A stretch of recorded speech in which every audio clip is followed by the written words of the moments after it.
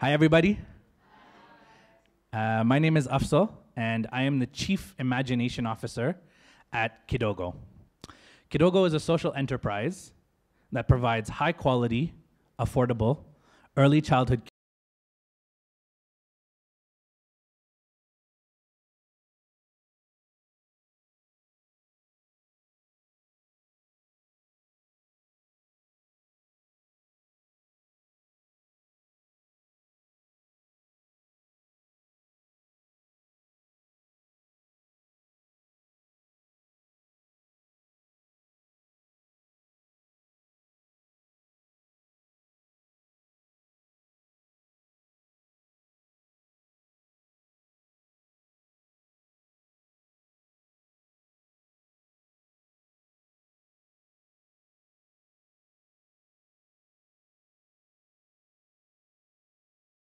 And the problem with the way social entrepreneurship is defined today, everybody has their own definition, right?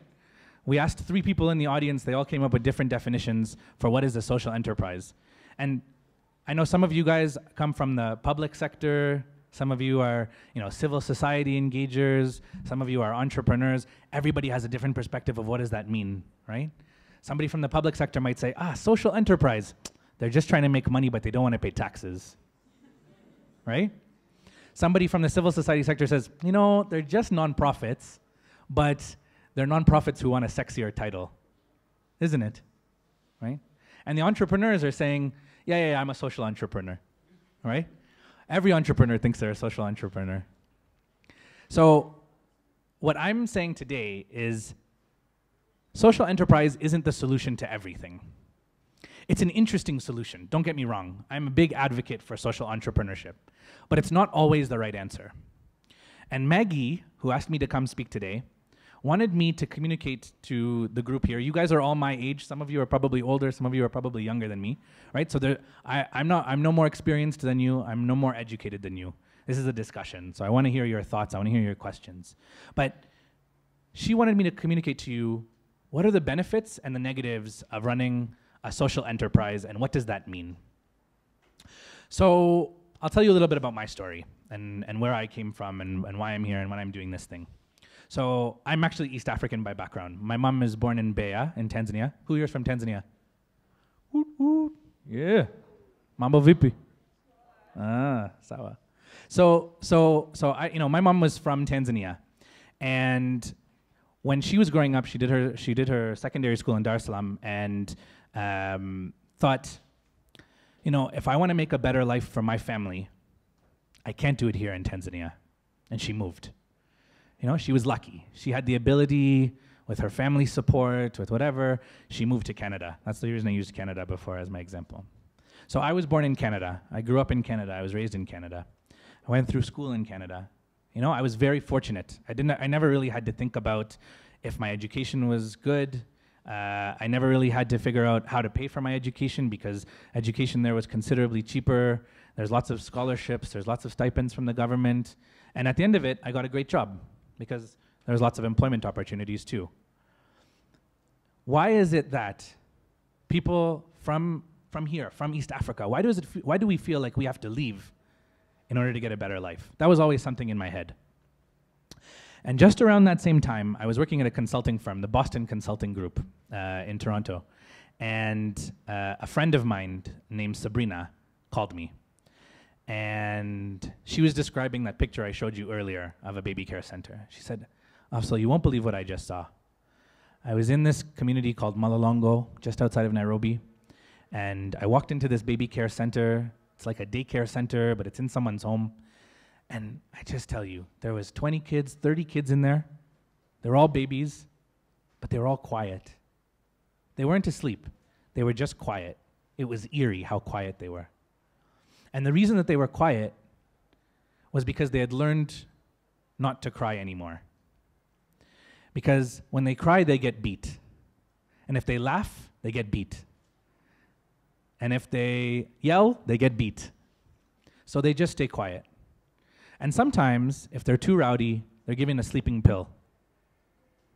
Now, children at the age of 3, children at the age of 2, their brains are developing so fast. If you're giving them sleeping pills, those are full of all kinds of toxins. What are we doing? What kind of damage are we doing to their brains, right? So we started thinking, okay, what are we going to do about it? Now, a lot of people would say, okay, let's put out a fundraiser. Let's raise $100, $1,000, and let's give some great toys to that center, and let's improve. Let's paint the center. Let's do all these great things to the center. And then what? What happens after? Because 1 year from then, that paint will fade. Those toys will break. And that caregiver will still be beating those children. So nothing will change, right? So what good would that do if we were to go out and fundraise for it? Everybody can do something like that. It's easy. But what good is that going to do by itself? So we started looking around the world. We took a year of research. I was still working. I still wanted to make my income, And we looked around the world. What are people doing about early childhood development? What are people thinking about when they're dealing with children under the age of 5? And what we found was that it was really important for whatever solution we came up with to be holistic. It needed to think about the child as a whole person. It's not just about education. It's not just about health. It's not just about social, them feeling like an attachment or an engagement. It's about everything. It's about all of those things. And normally when we talk about children under the age of 3, we think about them as, did they get their vaccinations? That's it. Did they do exclusive breastfeeding? That's it. And it's when they turn 3, or maybe when they turn 5 or 6, that we say, are they in primary? Are they learning their ABCs? Are they learning their 1, 2, 3s? That's it. There's nothing in between. But those are the most important years. So we said, and at the time I had done a lot of reading on social entrepreneurship. There's a guy named Muhammad Yunus. If you don't know who he is and you're interested in the topic of social entrepreneurship, look him up, because he's effectively, in my mind, the guy who invented the practice of social entrepreneurship, or at least coined it. And Muhammad Yunus created a bank in Bangladesh called Grameen. He was the first person to do microfinance. Now, microfinance is one type of social enterprise or one type of social business, but it wasn't the only type. And so from that, there's evolved so many different business models. But generally, social enterprises work in one of 3 ways. Does anybody know which slide I'm referring to? You can create impact in one of 3 ways. What are they? Can somebody shout out one of them?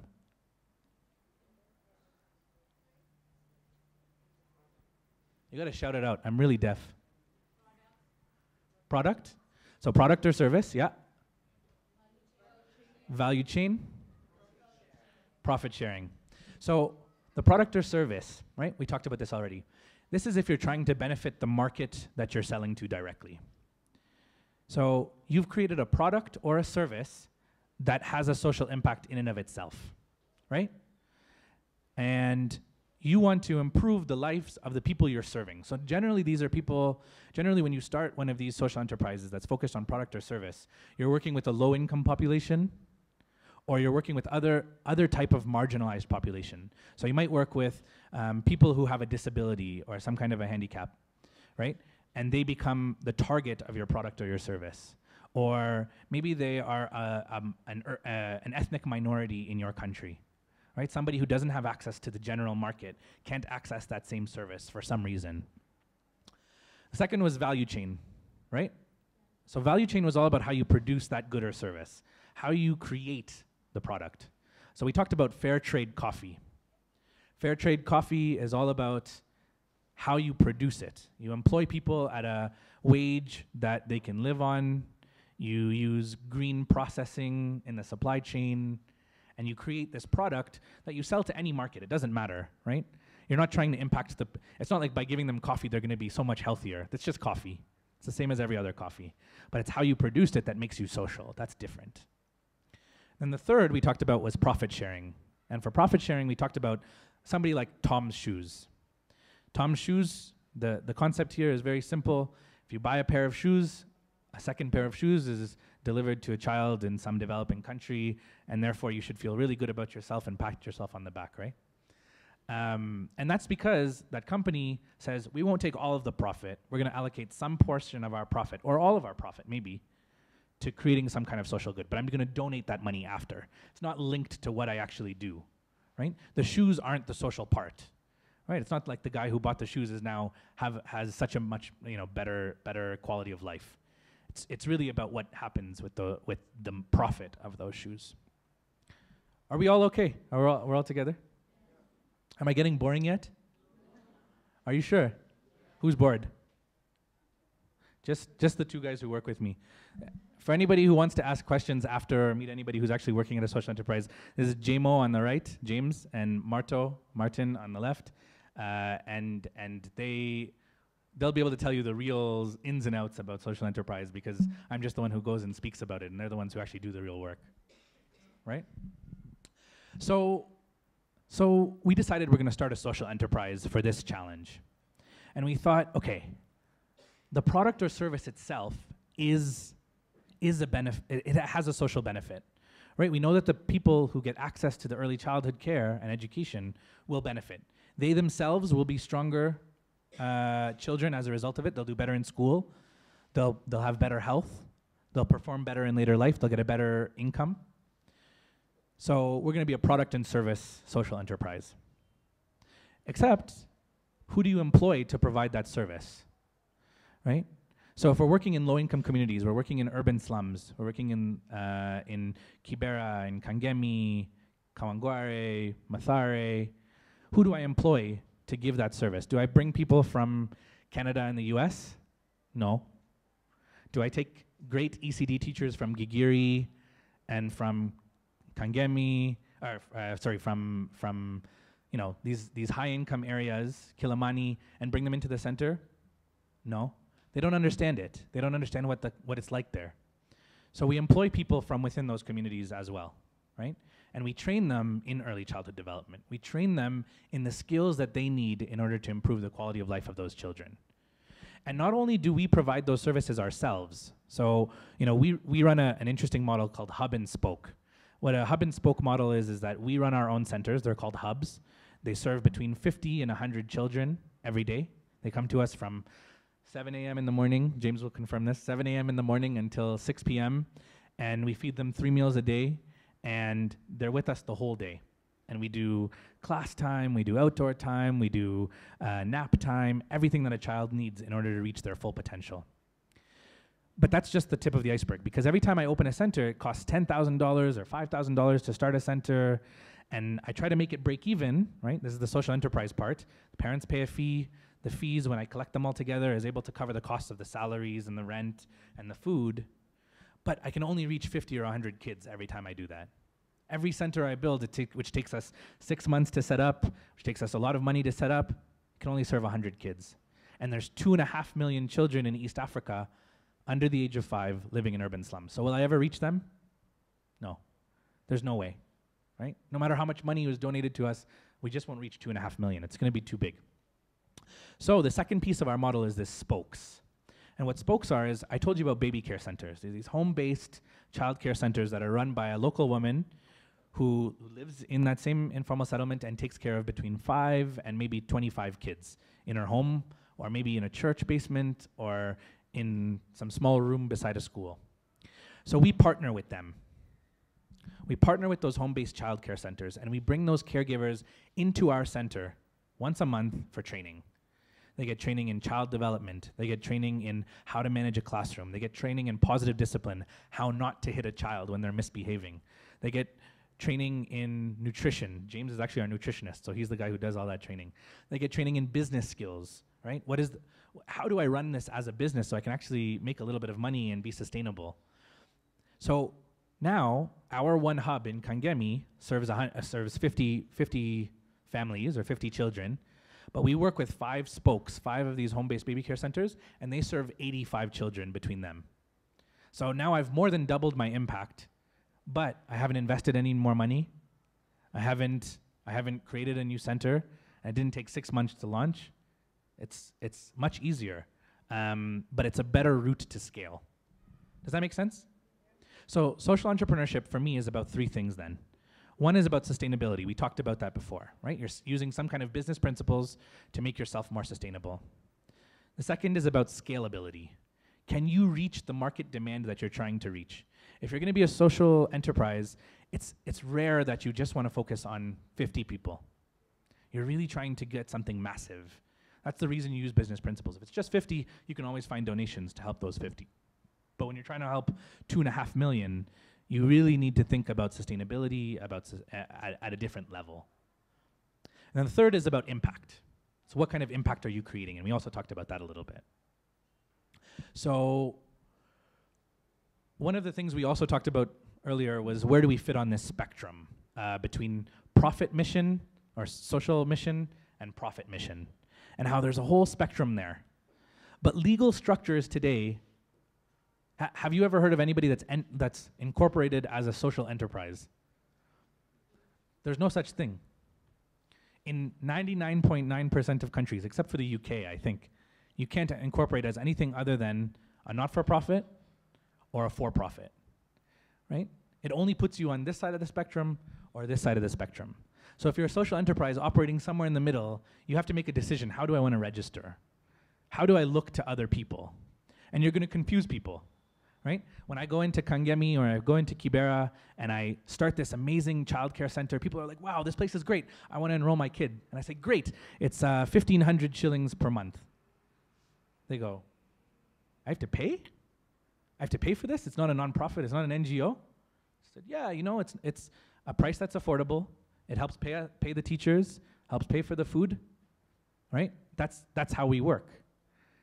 You confuse people. People are not used to that yet.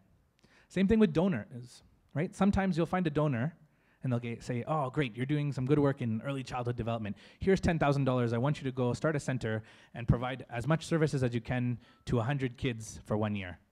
We say, we're not going to work exactly like that. We're going to use your 10,000 to start a center, and then that center is going to be sustainable because we're going to charge fees.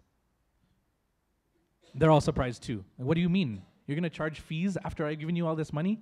What do you mean? And it's about sustainability, right? You have to explain to them that I want this to go on beyond your donation. Your donation will multiply not just for this 1 year, but for the year after that, and for 10 years down the road, and for 20 years down that road. That center will still be there, and it'll be sustainable. That's what we're trying to achieve with social entrepreneurship. But it's not all easy, right? I've only talked about the good parts of social entrepreneurship so far. So I want to brainstorm with you guys a little bit, and then we'll move directly to questions, because I really want to hear from you guys. What are you thinking about? What questions do you have? What ideas do you have in trying to brainstorm how we make those social enterprises or not? But I wanted to brainstorm with you guys a little bit. What do you think are the pros or the advantages of being a social enterprise? And what are the negatives? What are the disadvantages of being a social enterprise? What are the challenges of being a social enterprise? What do you guys think? From your own experience, from your own work? Yeah. I think the pros are that as you're starting your enterprise, there's easy to get funding as compared to if you come out right from day one and you say you're for profit. So people always think you are not exactly for profit, you are for impact. So you may end up getting funding to start easily. Beautiful. That's actually a true statement. And the best way to phrase that one is really thinking about the diversity of funding you can get. So if you're a social enterprise, you're not limited to just, debt or equity investment. You're not just limited to the funds from your own operations. You can get grants, right? There are grants out there that are focused on social enterprises. And oftentimes those grants are the easiest way to start up, because you don't have to worry about paying that person back. You don't have to worry about interest rates. You don't have to worry about all these challenges that are incurred there. You're just working off of grant money. But it also is a disadvantage, because grants come with they are their own curse. When somebody gives you a grant, what they want to know up front, and we have a lot of grants, as Marto can attest to, okay? When we get a grant, let's say it's a grant for $20,000, we have to tell that donor exactly what we're going to do with $20,000. Over the next year, we're going to spend $14,000 on this, we're going to spend $5,000 on this, we're going to spend $1,000 on this, and I have to stick to it. Even if everything changes, even if the world turns upside down, I still have to spend the money in that way. Now, as an enterprise, as a business, you want to be a lean entrepreneur, right? All the entrepreneurs in the audience know how important it is to be able to pivot all of a sudden. You learn something about your market, it's different from what you thought, so you have to go a different way. With a grant, you can't do that. With a grant, you're stuck to where you are. Most grants. This is not all grants. There are some people who are starting to understand this idea of lean and how to pivot and those kinds of things. But most still want you to spend your money in exactly how you told them you were going to. And then you're probably going to have to spend 10, 20, 30% of that budget that you got, the $20,000, on adding someone to your team to account for where you spent that money, to write a report for the donor to tell them where you spent that money, to write a report to the donor to say what impact did you have, to measure the impact that you've had. So now you didn't get $20,000, you actually got 15, because the rest of it got spent on trying to report back to the donor. So it has its benefits and it has its curses. Anybody else? Anybody else have ideas? Yeah. On the cons, I think it's increasing your market, because especially if you are establishing an enterprise in a community that doesn't know you or doesn't recognize you, it's quite hard for them to gain your trust, because most probably if you tell them that they have to pay and you're an NGO, they technically think of you as a con artist out there, either trying to kidnap their children or trying to con them off their cash. Marto, James, anything there resonate to you guys? Does this sound familiar? Very familiar, says James. That's the exact challenge we have, right? To the point we talked about earlier, when communities see you, and usually when it's a Mzungu-led organization, right? They see this Mzungu out in the field wearing a nice shirt, they think something's free, for sure, right? It doesn't matter that my family's from Tanzania, it doesn't matter. There's something free coming here. Let's stick around, there'll be something. So we have to operate like a business. And you can ask these guys, I don't go to the field anymore, because that perception is because of me. It's because of the way that we operate. So now in the field, they just see people from their own local community. And they've started this school, and yes, it has a cool name, but all of the teachers are their neighbors. All of the children are from the local community. All of the materials are locally developed. There's nothing from outside, there's nothing we've imported, there's nothing that's in Arabic because it's imported from Dubai. Everything is from here. And that makes a difference, but it is a challenge, you're absolutely right. Any other ideas? Yeah, in the back. It's okay, yell. Oh, for the video. Thank you for noticing us at the back.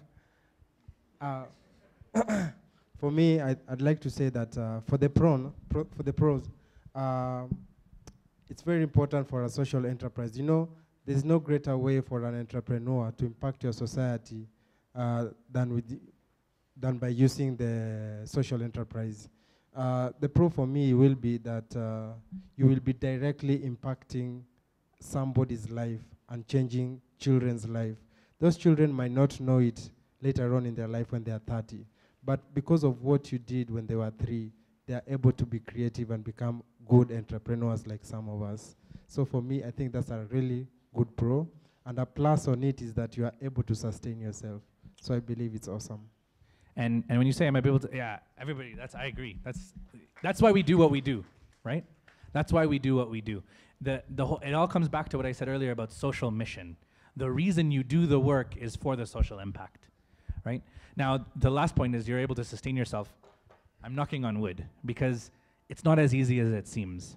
Just because you charge revenues, just because you have all of those, these income streams, doesn't mean you're necessarily fully sustainable, that you can sustain yourself, okay?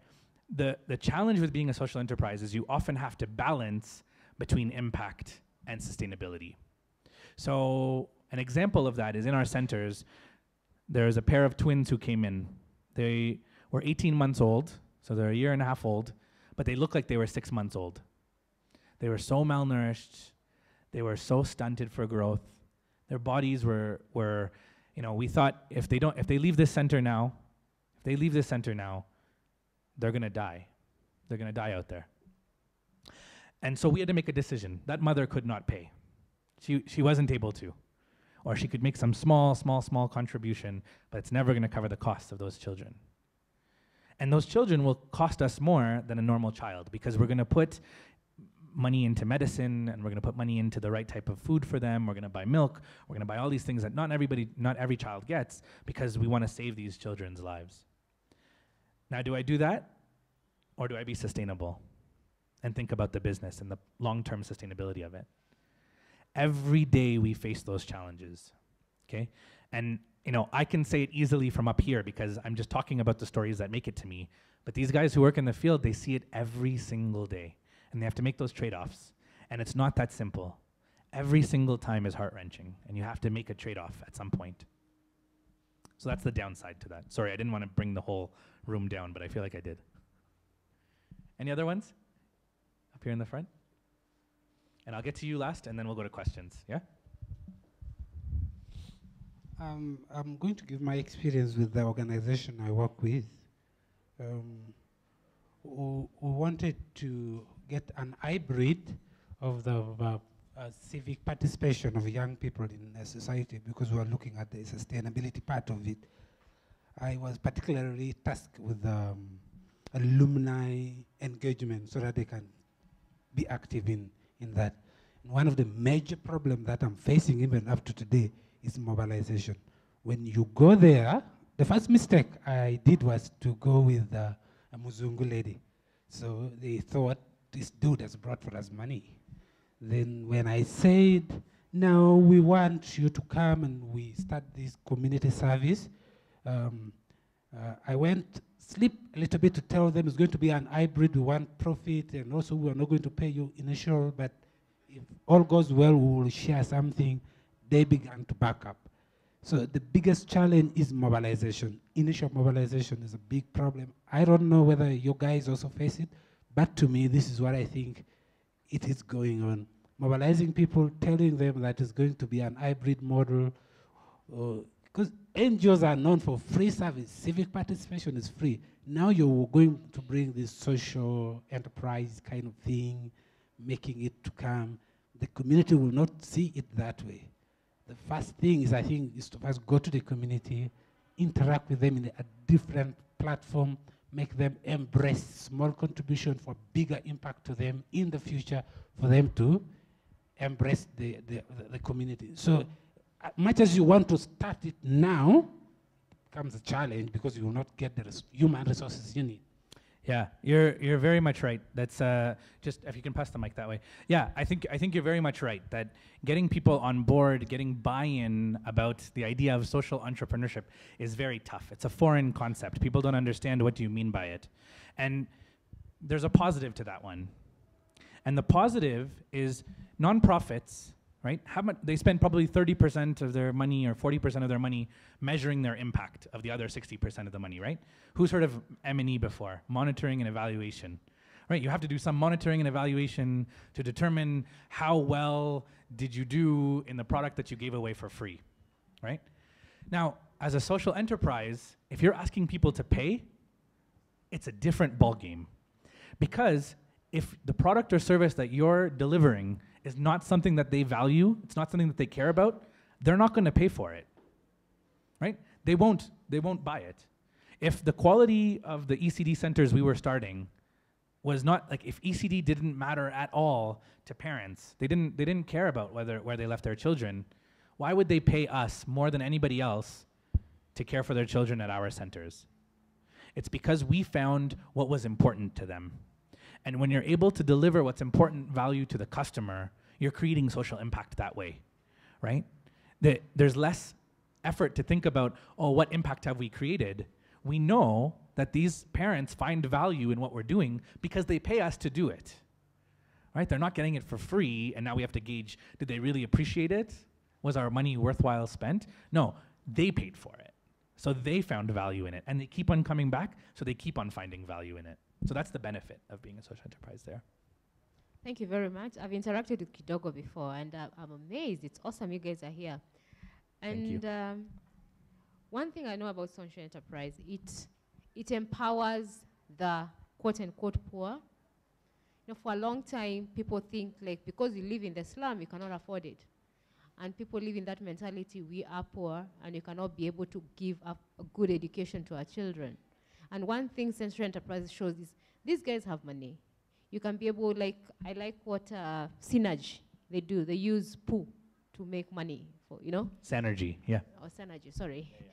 So they use, you know, stuff like that. And it is, I think it's one of the principles in the SDGs that has come out. The only way we're going to achieve SDGs is when profit making and non-profit come together to make a partnership that is for the better, for the good of the planet and good of the people. And I love your model. We'll talk after this. These guys, they're tired of me talking about children, so we'll talk after this. I'm sure they're more tired of me talking. So I'm actually going to open up for questions now because I feel like I've talked enough. And I've tried to give you as much as I can about what we do. I'll reiterate the three main topics I want you to remember is what is a social enterprise? It has a social mission but uses business principles to do what it does. It creates impact in one of three ways: as a product or service, value chain, or some kind of profit sharing. And it could be anywhere on this spectrum between totally for-profit to totally non-profit. It sits somewhere in the middle between those things. And that doesn't mean that if it's we're registered both as a non-profit and as a for-profit. So we have a US entity that's a non-profit, we have a Kenyan entity that's a for-profit. You know, there's no clear structure there because there isn't a social enterprise registration. We talked about that a little bit. So those are the 3 points I really wanted to get across, and that there's benefits and negatives to being a social enterprise. Just because you're starting something, it doesn't have to be a social enterprise. It can be a model you may want to use, but it's not the right model for everything. For example, in emergency or disaster situations, social enterprises doesn't usually work, right? Because you're dealing with a population who's so marginalized at that point in time. There is no money anywhere else. You can't afford to, market your service or your product to them. It's really about delivering them life-saving services at the moment. On the other end of the spectrum, if it's early childhood development, if it's education, if it's healthcare, and there's some affordability to it, if they're able to pay for it, then it can be a social enterprise. So you just need to gauge what's the reason that you're starting this. Are you starting this to make money, or are you starting this to create some social impact? And then how will you do it? What are the steps you will take to do it? So I'll open it up for questions right now, and please feel free if you have any. My name is David. I'm from Kenya. I'm really inspired by what you do. And I wanted to ask, I'd say half a suggestion, half a question. Have you ever thought of adding an additional business model where I hear from Jenny that your care centers are pretty good and of high quality, and you've done a lot of research in early childhood development. What if you could add an additional business model whereby you also have the same service for the middle class, like in a country like Kenya, which is charged at a higher rate than you would charge it in the slum area or the low-income areas. And the profits that you make are over and above that are channeled back into creating more centers. Yeah, absolutely. We have thought about that business model. It's one we explore pretty frequently. It's called cross-subsidization. There's a term for it. There's a lot of companies that use it. If you're interested in that type of business model, look up an organization called Arvind Eye Care Centers. They're based in India. They do the same thing. They do eye surgeries, but they charge rich people $10,000 for an eye surgery, and they charge the lowest income people $1 or $2 for the same surgery, right? Even if it's below their costs. So the cross-subsidization model is a great model to use. It's a very strong one. It's one that a lot of social enterprises use. It's one we've considered using. But we're so early in our evolution. We're 2 years in, right? So we started in 2014. It's now 2016. We've only been doing this for 2 years. We only have 2 centers. We have a staff of 20 people, including all of our teachers, all of our support staff. And if we were to start a new one in, say, South Sea, right? We opened a center in South Sea at the same quality or even higher quality than our existing centers and charged quite a bit more. We charge 1,500 bob per month right now in Kibera. We could charge 15,000 bob in South Sea and still get customers, right? Doing roughly the same quality. The problem is we'll get so focused on the 15,000 bob center, the place that's serving South Sea, that we just get distracted from the low-income communities. It's easy to start chasing that because it becomes better money, better profitability, better sustainability. There's a risk of losing focus on the core population you're there to serve. So we've kept it in mind. It's something we are exploring. It's something I imagine if you came back to me in 10 years from now, we will be doing. But for now, we're really focused on the low income. We cover our head office costs with grants, but our operations on the ground are really covered by revenues, and so we're sustainable on the ground, but everything from upwards is grant funded for now.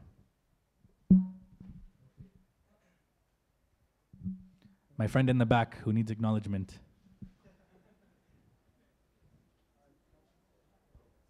Hello? There you go. Okay. Okay.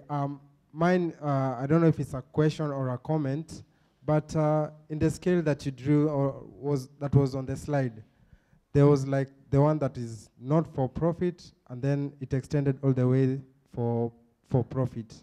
Those are different scales for organizations and for companies. My question or my comment is about especially the ones that specifically are for profit. You realize that there are some that are really in the service business, but then again, it's like they don't know that they are social enterprise, because the kind of service they provide is very essential and at the same time very critical. Let's say, for example, a clinic in one of the Kibera or Madare, the one that provides maternal services or even sexual reproductive health advices for young teens and mothers. They don't necessarily consider themselves social entrepreneurs, but in actual sense they are actually for profit, but they don't see themselves as social entrepreneurs. So I'm really confused when you say that there is a scale, because I feel like there's some entrepreneurs that really don't know they belong to the social entrepreneur bracket, so to speak.